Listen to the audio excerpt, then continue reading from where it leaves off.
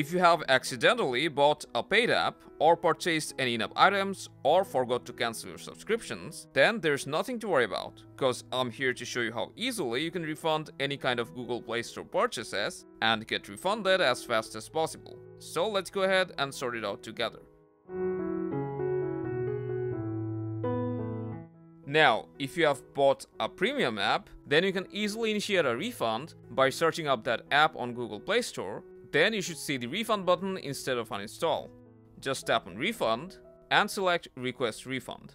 Then the app will be uninstalled and you'll get your money back. But if you don't see the refund button, that means you have owned the app for too long and you need to contact the developers to get you refunded.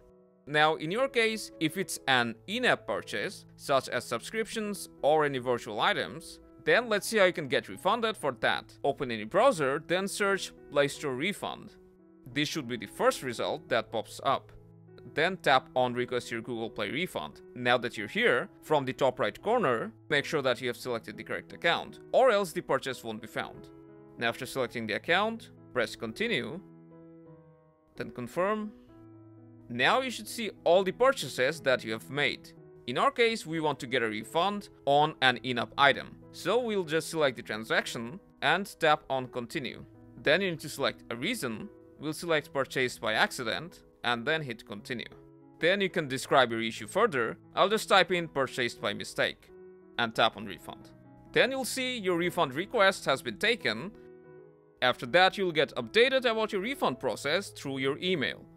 And if your refund request meets Google's refund policy, then you'll get refunded within a few days at max.